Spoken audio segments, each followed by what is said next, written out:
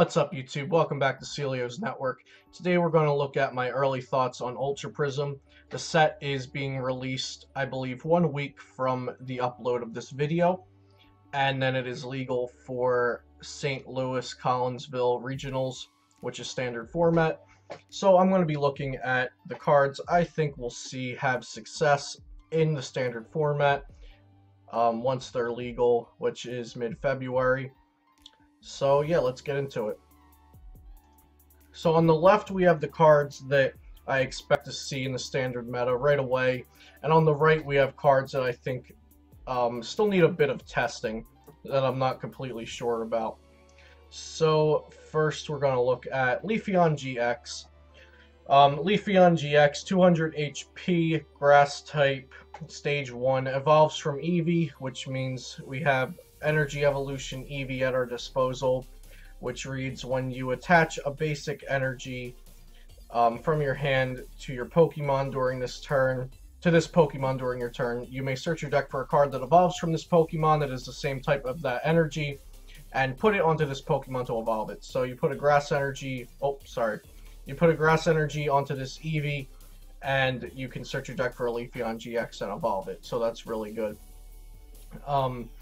So which means you can potentially have Leafeon GX out on the first turn of the game, or your first turn of the game, which means you can use Grand Bloom really early.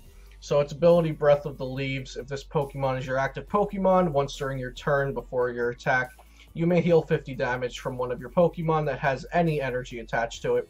So this isn't the reason that I like Leafeon GX, but that Breath of the Leaves ability is really nice to have. Solar Beam, Grass Energy, and DCE, 110, not too bad. Again, it's damage. This attack isn't what we're looking at it for, so it's pretty good damage, considering that it has an amazing attack otherwise. So this is just its kind of the icing on the cake, Solar Beam.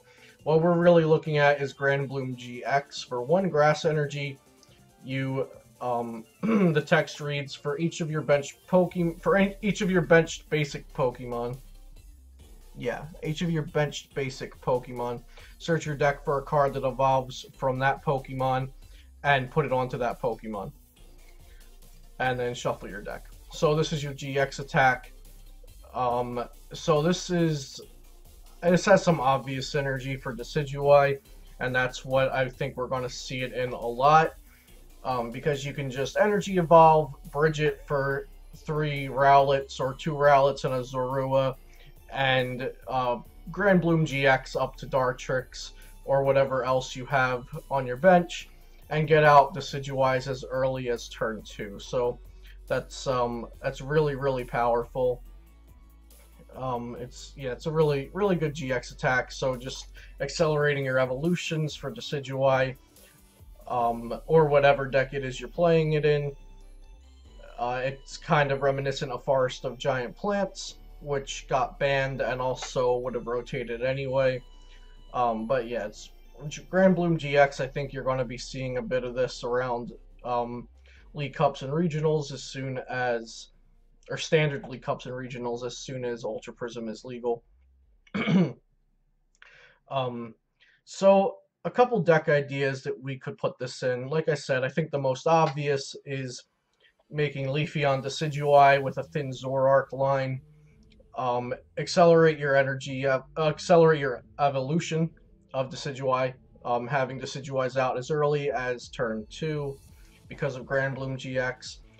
I think a fun deck idea, I'm not sure how competitive it would be, is Leafeon with the Loranes promo, Sunny Day. The attacks of your Grass and Fire Pokemon do 20 more damage, and with Loranes GX, to use Loranes to buff both Loranes GX's and Leafeon GX's attacks by 20 for each Loranes promo on your bench, and just use the Grand Bloom to get them out really early and consistently.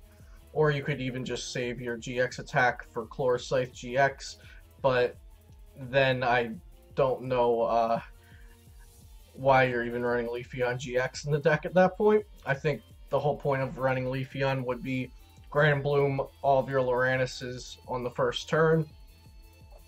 And then use Solar Beam for buffed damage with Choice Band and Sunny Day. And Breath of the Leaves could also have some synergy with Loranus GX because of healing 30 damage. But like I said, I think we'll be mostly seeing this paired with Decidueye. So next on my list is Glaceon GX. So let's look at this card. Glaceon GX, Stage 1 evolves from EV, so we have Energy Evolution at our disposal again. If we attach a Water Energy, we can just evolve our EV straight up into Glaceon GX. 200 HP, Water type. Its ability is the big thing here. Freezing Gaze. As long as this Pokemon is your active Pokemon, your opponent's Pokemon GX and EX in play, in their hand, and in their discard pile have no abilities except for Freezing Gaze. So this is really, really good. If you start out with an EV, you Energy Evolve it. With a Water Energy, as long as Glaceon's in your deck, you can evolve it. And right off the bat, your opponent has no abilities on their abilities on their EX and GX Pokemon don't work. So things like Trade does not work. Things like so Tapu Lele's Wonder Tag, which is most decks turn 1 play if they don't have the supporter of their choice already in their hand. Wonder Tag doesn't work. Trade doesn't work. Just because we have it on the screen, Feather Arrow doesn't work. So abilities on GX and EX Pokemon are really strong, and Trade and Wonder Tag are really common in this format, and just being able to stop them as long as Glaceon GX is active is ridiculous. So it also has 2 attacks, which are pretty good. Frost Bullet for a Water and a DCE, it does 90 and then 30 damage to one of your opponent's bench Pokemon. So this is reminiscent of Night Spear on Darkrai EX, 90-30. I think we also saw a 90-30 attack on Umbreon GX. And then Polar Spear GX. I kind of wanted to say Polar Bear there. Polar Spear GX. For the same energy cost as Frost Bullet. This attack does 50 damage for each damage counter on your opponent's active Pokemon. So if you hit a Pokemon with Frost Bullet on the bench, it has 3 damage counters already from that if it was not healed. You can bring it up and hit Polar Spear GX for 150 damage on something that already had 30.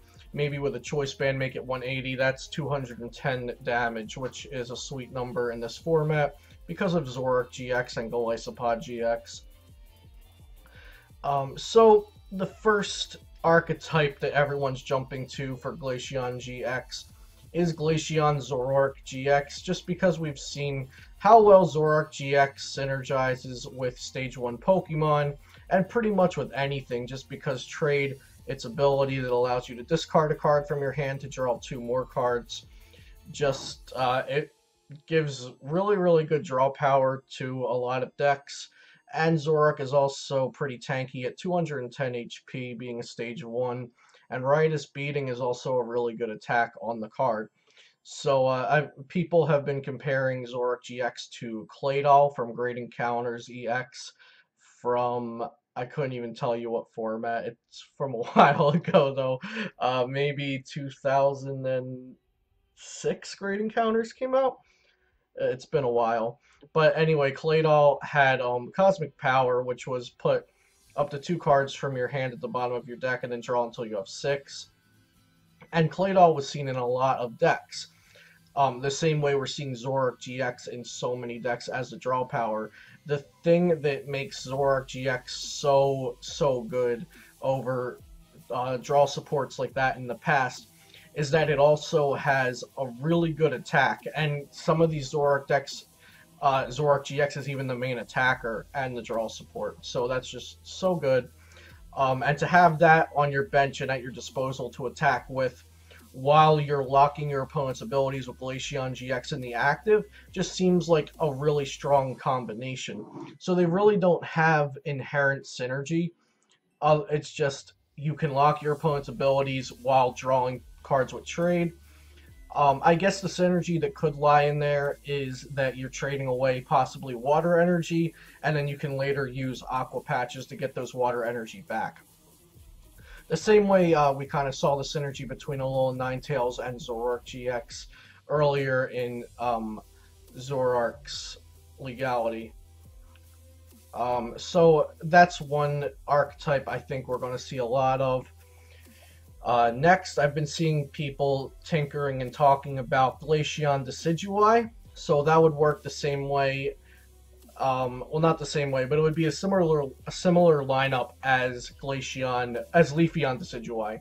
Except you're using Glaceon to lock your opponent out of abilities while you set up Decidueye and then hopefully start Feather Howling them while they have a poor setup because of the Freezing Gaze. I think it's not the place to use Glaceon, and I also think it's not the right partner for Decidueye.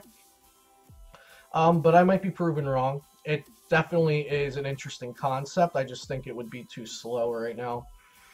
And then down here, I put two other kind of sets of cards. Possibly we would see something with like Necrozma and Tapu Lele, maybe Tapu Koko, damage spread decks, just because we have the Frost Bullet that does 30 damage. So if you can get an early lock on your opponent and kind of stop them from setting up, you can just spread damage around and just make that get out of control as the game progresses. Another set of cards I have over here is Enhanced Hammer, Crushing Hammer, and Cyrus. Pretty much a disruption-based deck. I believe that Omnipoke has already put out something about a Glaceon GX disruption deck, and I believe that Jeremiah from Seagrove wrote a Glaceon GX article over at flipsidegaming.com, and he listed 3 different ideas for Glaceon GX. So I definitely suggest going over to Flipside Gaming to check out his article if you want to see like full lists and details about what the matchups might be like and certain card choices. Right here I'm just giving you an overview for the potential archetypes I think we're going to see Glaceon GX used in, and also why I think Glaceon GX is going to make an impact on the standard meta. So next we have Garchomp and Lucario. We're going to talk about these cards together just because that's the way they are meant to be played. I have Garchomp's translation down here and Lucario's abilities translation right here. So Garchomp is a Stage 2, 150 HP Dragon-type Pokemon. Its first attack for 2 colorless energy is this attack does 50 damage to one of your opponent's Pokemon. Don't apply weakness and resistance for bench Pokemon. This is its backup attack if you can't get its stronger attack going, and it's really not a bad backup attack as secondary attacks go. It's the same as Alolan Ninetales Ice Blade, just 50 anywhere for a DCE, so not bad. But the big attack we're looking at here is Champion's Blade for a fighting energy and 2 colorless, which will oftentimes I believe it will be a fighting and a DCE. It does 100 damage, and if you played Cynthia, a new supporter we just got, from your hand during this turn, this attack does 100 more damage. So if you played Cynthia, which is a damn good draw supporter that we'll be talking about in a second, not only did you get the use of a really good supporter card, but your Garchomp is now doing 200 damage instead of 100. And on a non-GX, non-EX Stage 2, that's pretty good. It's really good, actually, because you're hitting 200 damage for a fighting and a DCE. If your opponent returns the knockout, they're only getting 1 prize, and you can make it do 230 with a Choice Band. So Garchomp's partner is one of Cynthia's other Pokemon in the game, I believe. It's kind of the whole theme they're going for here, Garchomp, Lucario, and Cynthia. Its ability is what we're looking at, Aura Sight. Once during your turn before your attack, if you have Garchomp in play, you may search your deck for 1 card and put it into your hand, then shuffle your deck. So if you have Lucario in play and you have Garchomp in play, you can search your deck for a card once a turn and put it into your hand. That's a free computer search. That's a free, just one search, no drawbacks, just get one card of any kind from your deck into your hand. You don't even have to show your opponent since it's any kind of card. This could be the Cynthia that you need to play to max out your Champion's Blade damage. It could be the Pal Pad to put your Cynthia back into the deck and then search it out with Lele. It's just really, really strong to be able to search your deck for any one card. The reason why drawing cards is so powerful is because you're trying to get as many options into your hand. And when you have a straight up just search, that's better than any draw support when you only need one card, because you're just getting that one card. So Garchomp Lucario I think is going to be a strong archetype. I personally am going to be testing it out with a 1/1 or 2/2 Lycanroc GX line in it, because just at first glance, if you're playing Cynthia to max out your damage, that means you're not playing Guzma that turn, and that means you have to be hitting whatever is active. So, the 200 damage sounds great, but the not being able to maneuver around which of your opponent's Pokemon you're hitting doesn't really appeal to me. So I think I'm going to try it with Lycanroc GX. It's with its Bloodthirsty Eyes ability, which when you evolve it, you bring up a Pokemon from your opponent's bench, kind of like a Lysander, except it's activated by evolving that Pokemon. But yeah, we'll see if that gets too clunky, and if it does, then I will just try it out without Lycanroc GX and see if we can go without Guzmaing for massive amounts of damage. Next on this slide, I have Cynthia, Cyrus, and Pal Pad. These are the three trainer cards that I think are really good out of the set. There are some other trainer cards that are interesting, like Gardenia, but these are the three that really stand out. So Cynthia, like I was just talking about, you need that to activate Garchomp's full potential with Champion's Blade. But I think Cynthia will be seen in almost every deck.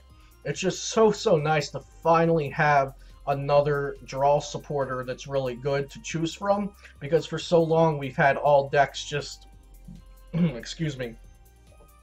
We've had all decks just have the default, well, I guess I'm throwing N and Sycamore in here, but now we finally have another choice, which could potentially help some decks.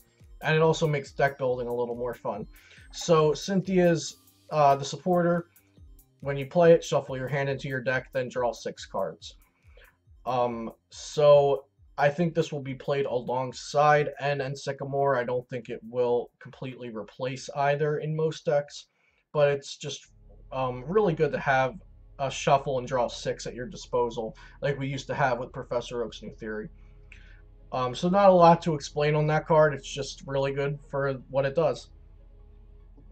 Then we have Cyrus Prism. So you can only have one of this in your deck since it's a Prism card, and when it would be discarded, it would go to the Lost Zone instead. And this was recently errated. The English card does not read the correct text, but the text I have up here is the correct text. So this card can only be used if your active Pokemon is Water or Metal type. Your opponent chooses 2 of their benched Pokemon, then your opponent shuffles their other benched Pokemon and all cards attached to them into their deck. So the ability to make your opponent shuffle potentially 3 Pokemon off of their deck into their bench is really good. Now, the problem with this card is it is circumstantial, so your opponent would have to have more than 2 bench Pokemon on their deck that you deem useful and wanted for you to actually get use out of it. And to use it in the first place, you have to have a Water or a Metal type Pokemon in your active. Now, for decks like Gardevoir that run a low on Vulpix and Octillery, you have some Water Pokemon that might find their way into the active, and for any other deck that runs Octillery. But I think this will be most useful in decks like Glaceon GX, where you're oftentimes going to have a Water Pokemon in the active, and it won't be as situational. Like, you want to make this card as the least amount situational as you can in your deck for it to be used, for it to have use in all of your games possible.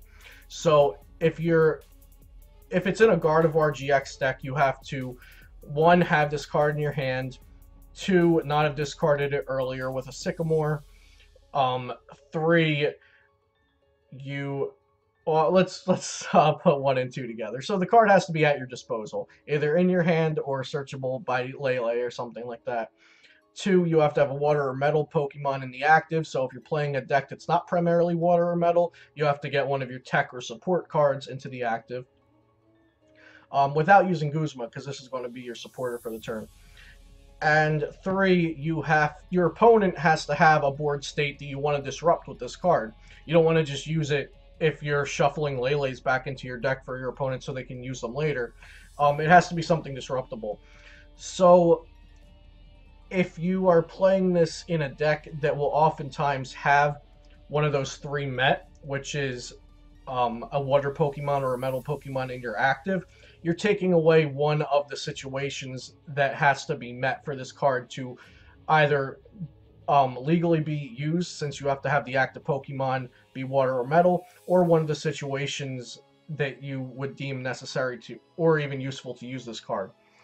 So I might have went on a little too much about Cyrus, but I think it will be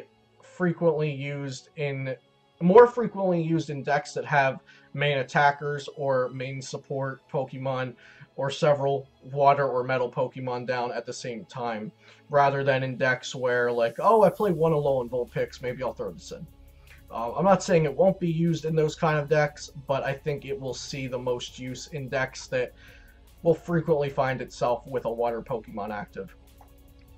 And last on this slide, we have Pal Pad, which is an item card. Shuffle 2 supporters from your discard pile into your deck. So in standard format, we don't have Versus Seeker. The only way we're getting back supporters is with Puzzle of Time. Now, I think Pal Pad, there's not really much to go into about this. It's a pretty simple card. Just shuffle 2 supporter cards from your discard pile into your deck.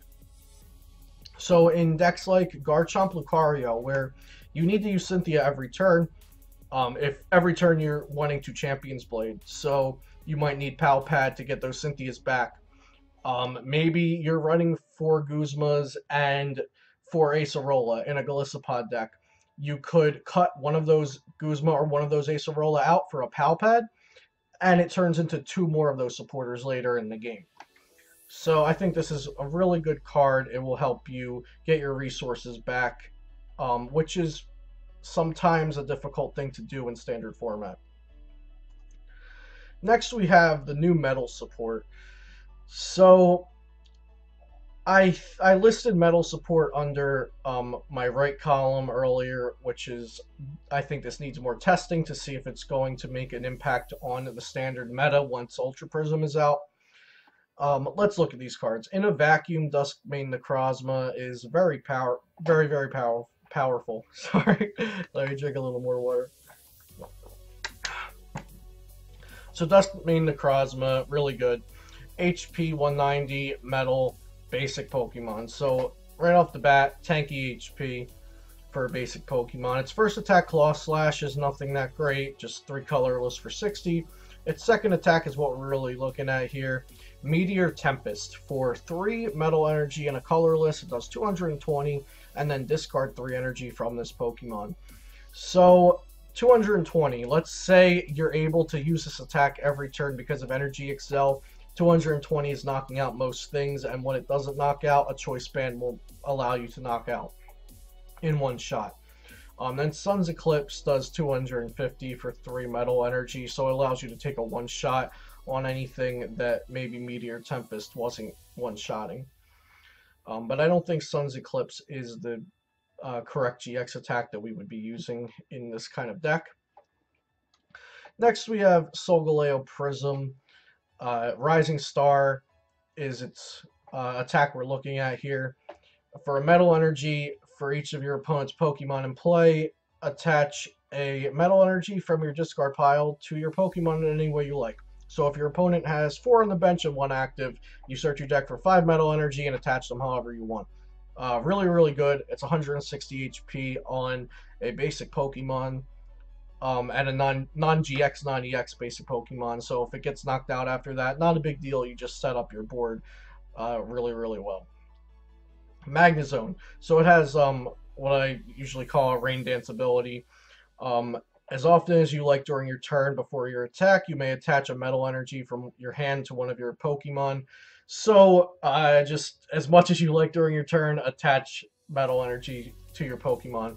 So if you have a way to get your metal energy back every turn, like the new Stadium Mount Coronet, which reads once a turn you can take two basic metal energy from your discard pile and put them into your hand.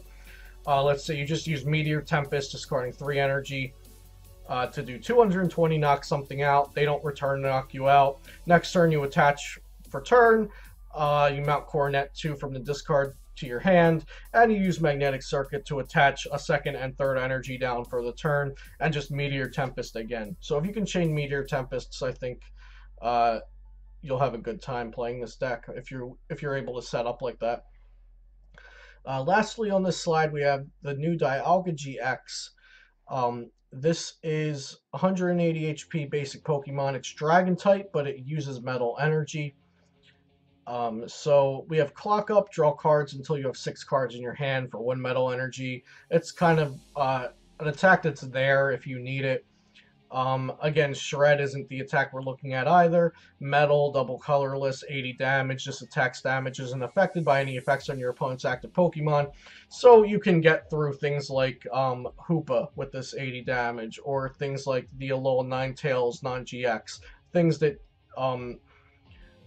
Shred attacks historically get through any kind of safeguard or whatever kind of guard attacks abilities that say the Pokemon can't be attacked by EX or GX Pokemon. So that's a useful attack to have. What we're really looking at here is Timeless GX for 3 metal energy and 2 colorless energy. It does 150 damage, and once this turn is over, it's your turn again. So let's say you just use Timeless GX to knock out something. Your opponent promotes a new Pokemon, and then it's your turn again. So you can retreat this Dialga and bring up Duskmane and one-shot something else. You can potentially take 4 prizes in what would seem like 1 turn with Timeless GX, because you'll attack and then your turn ends and it's immediately your turn again. You even get to draw a card for your turn. It's a really insane effect that I imagine if you are able to use it, if you're able to use it in a really good situation, it sounds like it's going to swing the game into your favor pretty heavily. The reason I'm not putting this deck into my column with definitely will affect the meta is because it does need some setup and it does need some cards around for it to get going. You need to rare candy or set up manually your Magnezone. For Rising Star on Solgaleo Prism to work, you have to have energy in your discard, and your opponent has to have multiple Pokemon in play. Timeless GX costs 5 energy, and even with Magnezone's ability, you might not be able to get 5 energy into your hand. So it looks like it might take a lot to get it set up, but I think it will work in games where you get it going, or if we find the right list to make it consistent.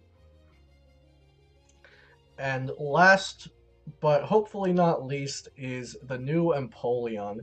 I'm a big fan of Empoleon. I am a big fan of this card, actually. I just hope I can get it to work well. I think it could potentially be a tier 2 deck, but we'll see. I'm definitely going to be playing a lot with this next week when the set comes out on PTCGO. So let's look at this card. It's a 160 HP water Pokemon, Stage 2, non-EX, non-GX. For 1 water and 1 colorless, total command does 20 damage times the number of Pokemon on each player's bench. So if you both have full benches, this attack does 200 damage for a water and colorless, or 1 counter energy if you're behind, and then possibly 230 with a choice band. So total command is your main attack here. Its other attack for 2 water and a colorless does 90, and flip a coin. If heads, discard an energy from your opponent's active Pokemon, I believe. Let me just check that, if it's flip a coin. No, it's just discard 1 energy from your opponent's active Pokemon, so you don't even have to flip. So that's what its other attack does. It's kind of a backup. I don't think you'll be using that too much because of its energy cost. But Total Command is the main attack of what Empoleon decks will be using. I think a natural partner for it is Zoroark, just because of the draw power. And then you can use Alolan Vulpix to beacon to search during setup, and it'll also allow counter energy to work if your opponent knocks out that Alolan Vulpix you have sitting there using beacon. Brooklet Hill could potentially be used in these decks, but I think you'll probably just use Bridget to set up, since Brooklet Hill will only search for your Empoleons and your Vulpix and not for Zoruas or some other potential support and attackers. If you go with Octillery in this deck instead of Zoroark, then I think Brooklet Hill is the way to go. I think you'll be using Brooklet Hill, and it sounds like it would be pretty good. You can get either a Piplup or a Vulpix or a Remoraid. I already mentioned counter energy. Captivating Pokepuff, I actually had to check to see if this card was still legal, and it is. It's from Steam Siege. Your opponent reveals his or her hand, put any number of basic Pokemon you find there onto your opponent's bench. So this is kind of a disruption card, but it also allows you to potentially hit Total Command for maximum damage, because you look at your opponent's hand, maybe they're holding on to some Pokemon that they don't want to bench, so your Total Command doesn't do the maximum damage to them, and you can just put them on the bench. It would be really devastating if maybe you find a Tapu Lele GX there, and you just slap it onto their bench with Captivating Pokepuff, and then they don't get to use its ability. So that's it for this video. Those are the cards I'm really looking forward to testing out over here, and then these cards I'm also looking forward to testing out, but I think they're going to be pretty good right off the bat in some of those archetypes I mentioned. So let me know what you guys are excited to test out of Ultra Prism, and what decks you want to see me playing on PTCGO once the set hits. Thank you guys for watching. Also, let me know what you think about my new intro that you saw at the beginning of this video. This is the first video that I'm uploading with the new intro on it, so I'm excited about that. Until next time, subscribe, comment, and like if you enjoy what you saw, and I'll see you next time here on Celios Network.